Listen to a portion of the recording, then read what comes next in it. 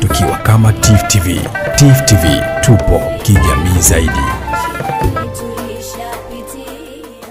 Yangu matumaini hujambo mtazamaji wa TIFF TV. Karibu tena katika kipindi hiki cha Ijue Zanzibar ambacho kinakupa fursa ya kuifahamu Zanzibar na vivutio vyake vilivyomo ndani ya nchi hii ya Zanzibar. Na kikubwa tu ni kwamba tunamulika mambo mengi sana yanayohusu masuala ya utalii na kuyafahamu historia jinsi zilivyo kwa kuzungumza na watu mbalimbali, aidha wadau wa utalii ama wanakijiji wa maeneo husika ambao tunafika katika eneo ambalo pengine kuna jambo ambalo tunaona kuna haja sisi ya kuzungumzia hilo jambo. Kwa hivyo unayafahamu mengi kupitia kipindi hiki cha Ijue Zanzibar kupitia hapa TIFF TV. Tuko hapa maeneo ya Mungoni katika mkoa wa Kusini Unguja, wilaya ya Kusini Unguja, na lengo la kufika hapa ni kuna mti ambao unaitwa mti wa ubani, ama wengine huita mbani. Kwa hivyo tutaelewa zaidi ni kipi Kiswahili fasaha hasa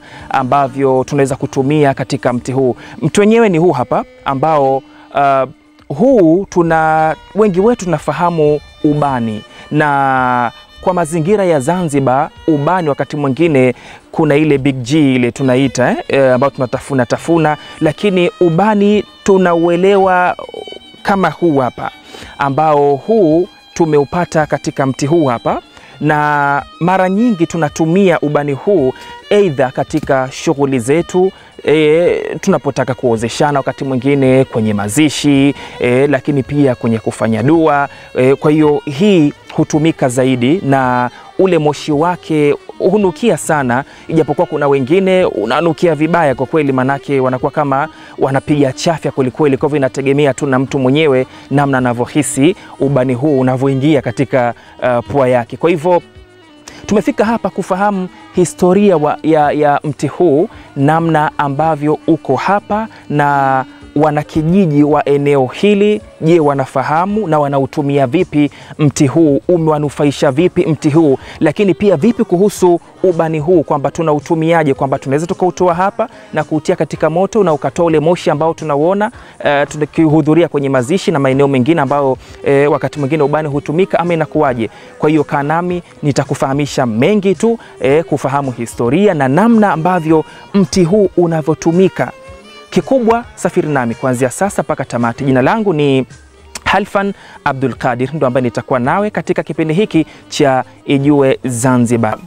Niko hapa na babu tayari ambaye nitazungumza naye mambo kadha wa kadha yanayohusiana na mti huu. Heshima yako mzee wangu. Asante sana. Na hebu tuambie jina lako, unaitwa nani? Kwa jina naitwa Mrisho Masudi Abdalla. Nimezaliwa hapa Mungoni toka 1958 katika kijiji cha Kutama, ambapo ndipo ulipopandwa huu mti wa ubani.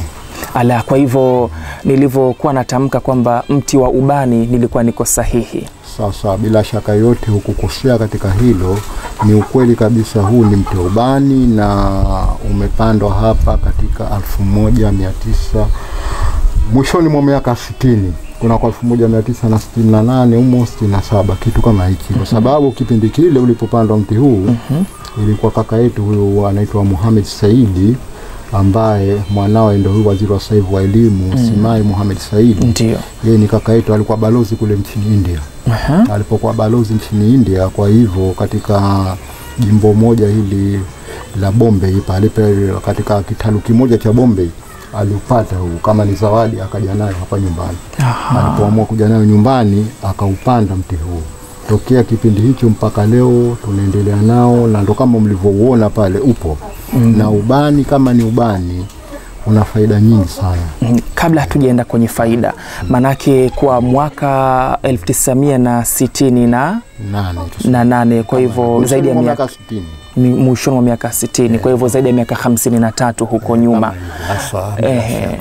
Kwa hivyo manake ni mti ambao unaweza kuona mtazamaji ama ukavuta taswira ya mti huu ulivyokuwa mkongwe kweli kweli, miaka zaidi ya 50 huko nyuma, na aliyepanda mti huu amemweleza hapa, ambaye ni baba yake na waziri wa sasa wa masuala ya elimu na mafunzo ya amali, Mheshimiwa Simai Mohamed Said, ambaye yeye pia alipewa zawadi huko nje ya nchi, naye kuna haja sasa ya kupanda mti huu. Kwani mzee wetu huyu ambaye aliopanda mti huu alikuwa anaishi maeneo haya, si ndio?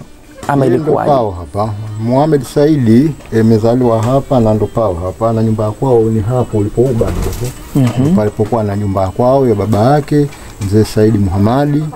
Sasa Mohamed Saidi alikuwa kwanza ni balozi wetu nchini India. Alipokuwa balozi nchini India ndo akapata fursa ya kuja nao mti huu unaoitwa ubani. Na baadaye kama utakumbuka katika miaka hii ya 90, mwishoni mwa miaka 90 hivi, yani karibu miaka 2000 kabisa hivi, alikuwa ndo mtu wa mwanzo kuwa pale manispa wa mji wa Zanzibar. Alikuwa ndo tuseme ni manispa wanamuita nani kwa jumla, nani mkurugenzi wa manispa, yani meya wa jiji la Zanzibar. Yeye alikuwa ndo meya wa jiji la Zanzibar. Sasa yeye ndo meya wa mwanzo ni Mohamed Saidi. Sasa huyu ndo baba yake Simai Mohamed Saidi, ndo ambaye ni waziri wa elimu. Sasa huyu ndo mtu. Sasa mzee wangu, baada ya mti huu kupandwa, nani ambaye alikuwa na jukumu la kuutunza mti huu mpaka leo tunapozungumzia hapa katika kipindi hiki? Kipindi hicho baba yetu mkubwa huyo mzee na Mohamed Saidi Muhamadi alikuwa yuhai. Yeye ndo alichukua jukumu la kutunza, kwa sababu Mohamed Saidi yeye alikuwa haishi hapa. Yeye alikuwa anaishi mjini, alikuja tu hapa kwa baba. Alipokuja kwa baba hapa kumkagua, kumletea zawadi, hiyo ndo kuupanda huo. Mzee huyo Saidi Muhamadi alikuwa anaitwa Saidi Muhamadi, ambaye ndo babake Mohamed Saidi, ambao ni babu yake huyu waziri wa sasa Simai Mohamed Saidi. Una kumbukumbu labda mti huu ulipitia misukosuko yoyote katika ukuaji wake? Kumbukumbu hiyo kwa ufupi sina, lakini sisi tulikuja kuona kwamba unastawi kwa uzuri tu, kusema kweli. Kwa hivyo tukua kwa undani sijui kipi kilichofanyika, lakini zaidi inaonekana ile matunzo yalikuwa mazuri kama alivyotakiwa kutunzwa ile mzee wetu. Ina maana alikuwa anatunza kwa sababu haukupata tabu yote, lakini kwenda uzuri tu. Vipi nyinyi wenyewe mliojua kama ule ni mti wa ubani? Toka alipoleta alieleza kwamba huu ni ubani kabisa, ambapo ilikuwa ni mtu adimu sana kuwepo hapa Zanzibar kwa kipindi kile. Kwa hivyo ina maana huu ndio ilikuwa tunasema katika mibani ya mwanzo kuwepo hapa nyumbani. Naam, sasa turudi hapa baada ya ukuaji wake. Ule mti mnautumia vipi sasa nyinyi wanakijiji wa hapa? Ubani tunautumia kama ni ubani. Ubani unapotumika hapa mara nyingi katika mahfali, yani kama kuna dua fulani hivi, yani misikitini unamuomba Mungu kutokana na kisomo kinachopita pale, au unautumia vile vile wakati mwingine katika masuala ya tiba, wakati mwingine mambo ya mashetani, mapepo yale, wakati mwingine unatia ile mfano kama ni kishajihisho fulani ya kufanya kile kitu kufanya kama tuseme kama stimulation kama ni mvuto fulani, yani kupa nguvu ile dua uliyosoma ile pale, ili kama kupata nguvu kabisa. Na tuna imani kwamba unapotika unatoa ubani, kwa hivyo dua ile inayotoa ubani ina maana inapokelewa upesi. Kwa hivyo hiyo ndo madhumuni yake makubwa na kwa namna kama hivyo. Lakini panapofanyika shughuli zozote ubani lazima upatikane. Panapofanyika tuseme harusi au mahafali yoyote yale, au dua tu zile tunaposoma tuseme maiti, lazima na ubani upatikane. Ubani na maana ni kitu muhimu sana katika kuweza kuhuisha masuala yale ya tuseme ya dua, hasa tunapoelekea kumwomba Mwenyezi Mungu. Na mimi wakati nimefika hapa moja kwa moja nilivyoenda kushuhudia ule mti, nikasema acha nichukue vipande vichache tu walau ni vinuse, lakini nimevinusa hivi vipande. Yani harufu yake tofauti na ule ubani ambao tumezoea ukiuzwa katika maduka ya asili. Sawa. Inakuwaje tofauti wa harufu? Tofauti inakuwepo kwa sababu huu tunaweza kusema ni original. Huu tuliopata, huu ndo asili ya saa ubani, ndo unakuwa ndo huu. Ule wakati mwingine unakuwa umechanganyishwa na viungio fulani vingine na madawa mengine. Huu hauna dawa yote, huu ndo kama asili ndo huu hapa. Huu maana hauna lolote hapa. Huu ni ubani wa kawaida, na ukauchoma sasa hivi hapa utausikia harufu yake. Kwa maana hiyo unaweza ukachomwa bila hata kuanikwa? Kwa maana wengine wanasema unapochukua pale unauanika kwanza ndio unauchoma, ama ukauanika hukuanika, harufu inakuja kama kawaida tu. Ile ambayo ya ubani asili ya santo unakuja kama kawaida. Tofauti na ile nyingine. Lakini katika namna ambavyo unavyowanufaisheni nyinyi wanakijiji wa maeneo haya, ubani ule unawanufaisha vipi? Manufaisha tu makubwa kwamba kama mtu ana matatizo yake, ana shida zake, anataka kuomba dua zake, ina maana ubani tuseme umekosa ule anotaka wala dukani, anakuja anachukua huo hapa tu. Na kusema kweli upo huru kwa sasa hivi. Na isitoshe vile vile tunatumia kwa njia nyingine kama za utalii, ambao sasa hivi ndio tumeanzisha utalii hapa petu. Kwa hivyo ina maana wanakuja watu wageni kutoka nchi mbalimbali, wanakuja wakauangalia na wakaujua, na tukaufanyia majaribio, tukauchoma hapa, testi yake ikaja. Kwa hivyo ina maana unatumika kwa masuala mengi hivi sasa hivi. Kama ni kivutio fulani cha utalii kusema kweli. Na hata ukaona mtu wenyewe ukutofauti na miti mingine, maana miti mingine ina mashaka kidogo, lakini huu kusema kweli unapendeza macho kutizama kama mlivyoona. Kuna dhana ambayo tunazo kuona kwamba ubani ni mti ambao unapendwa sana na majini. Ni dhana ambazo wengi tunazo hivyo.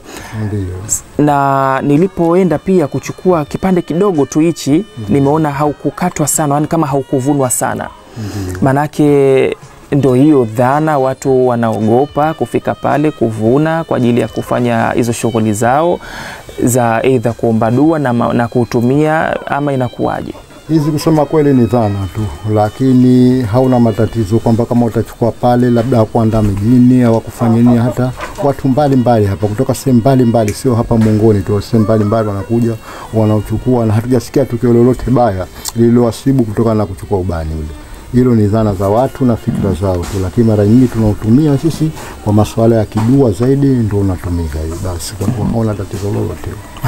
Na wakati naenda kuchukua pia nilikuwa naangalia kuna picha moja ambazo zilikuwa zagaa pia katika mitandao ya kijamii, kuona kwamba kuna miti mingine ambayo inafananishwa na ubani, lakini wengi wanasema hiyo miti ya ubani ikiwa ipo karibu na nyumba ya makazi ya watu, wakati mwingine huleta athari, manake ikitumiwa tofauti. Kwa mfano imani za kishirikina, yani kuna baadhi ya watu hutumia huu mti kuomba, kufanya kama vile ndio kuabudu manake. Na kuna picha fupi mchache ambazo zinazagaa katika mitandao ya kijamii pia, niliwahi kuzishuhudia, zinaonyesha baadhi ya watu wana si hapa lakini wameuzunguka mti kama wanauomba hivi. Sasa hivi inakuwaje? Hizo ni fikra za watu wengine waliokuwa katika maeneo mengine. Hapa petu hakuna fikra kama hizo hata siku moja. Ubani unachukuliwa kama ni moja katika sehemu, labda ni dawa tu fulani ya kuweza kuhuisha lile swala ambalo unalitaka kupitia katika maombi ya Mwenyezi Mungu na kupitia katika kuomba dua fulani ambayo itakabaliwa upesi tu. Sio tatizo kwamba labda ukofanya ule pale itabidi kama ndio unakwenda kuabudu au kutumia namna nyingine tofauti. Huku kwetu hakuna masuala kama hayo. Asili kwanza ya mti wa ubani ni sawa na ule mti unaitwa wa mpira. Mpira unakuwa kama ni utomvu, unapougonga ule unatoka utomvu wake, unakuwa laini, baadaye unapochukua muda pale unapokauka ndio unakuwa mgumu. Sasa na ubani ndio uko vile vile. Mwanzo unapoanza unakuwa kama ni mpira, unakuwa laini kabisa pale, ina maana ule ndio ubani wenyewe. Lakini baadaye kadri siku zinapokwenda au kadri unapokaa zaidi, ina maana pale moja kwa moja ndio unafanyika jiwe.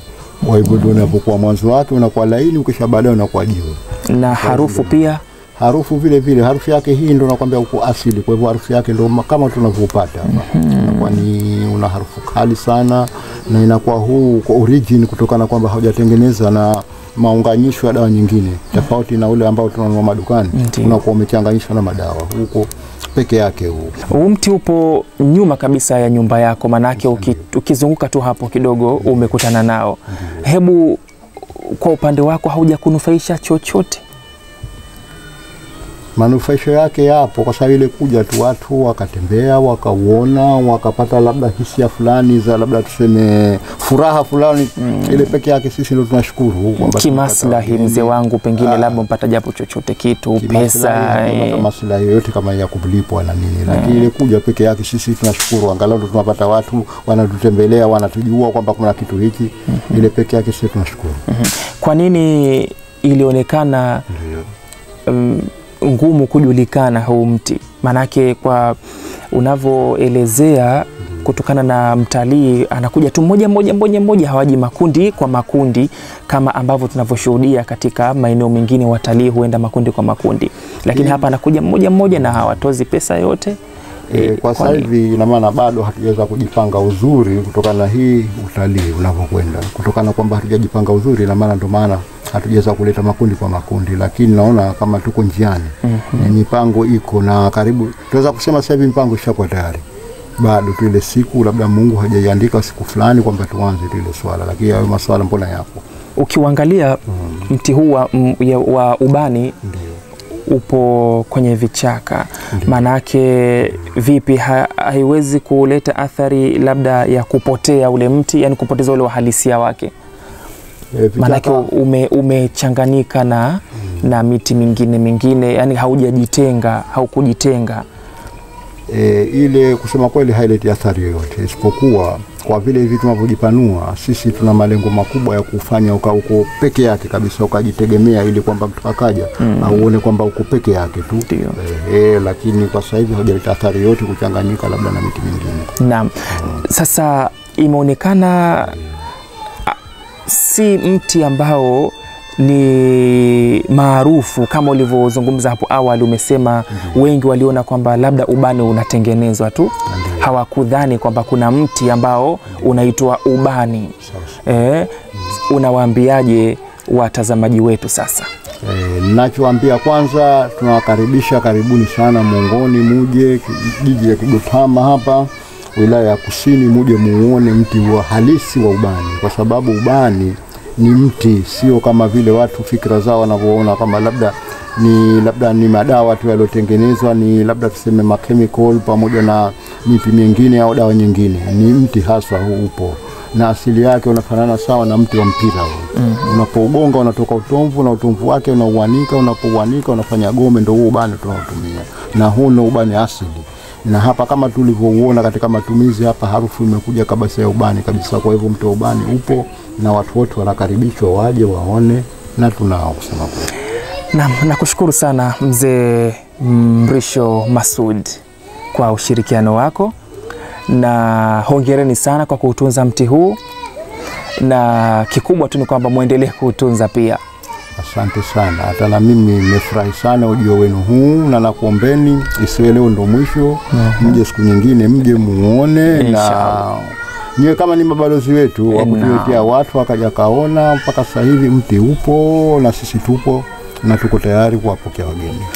Shukran sana. Naam, mtazamaji wa Tifu TV, huyo ni mzee Mrisho Masud Abdallah ambaye ametuelezea historia ya mti huu na namna ambavyo kwa namna moja ama nyingine wamesema wananufaika nao, lakini ijapokuwa katika masuala ya kiuchumi na maanisha mambo ya kifedha, mti huu hauwaingizi chochote, kwa sababu bado haukujawa na ule utaratibu maalum ambao labda mtalii anaweza akafika hapa akatozwa pesa kuangalia ama kufahamishwa. Na kama pia ambavyo mmemsikia hapo kakueleza kwamba yeye ndio mfahamishaji mkubwa kabisa wa mti huu, manake mtalii unapofika hapa unaonana naye hapa mzee Mrisho Masud, na yeye ndio anakupeleka nyuma tu hapo, anaenda kukuonyesha mti huo wa ubani ambao ni nadra sana kupatikana hapa Zanzibar, na wengi wetu tulikuwa tunaona kwamba ubani yani unatengenezwa, hakuna mti wa ubani. Lakini bila shaka umejifunza mtazamaji na umeelimika, lakini pia umeburudika walau kidogo katika kipindi hiki cha Ijue Zanzibar. Ndio tunahitimisha hivi. Mimi binafsi sina tena la ziada katika kipindi hiki. Tukutane tena katika kipindi kingine cha Ijue Zanzibar, na tukiwa tunaendelea kukutafutia yale mazuri zaidi ambayo tunaamini utayafurahia. Jina langu ni Halfan Abdul Qadir. Tukiwa kama TIFF TV. TIFF TV tupo kijamii zaidi.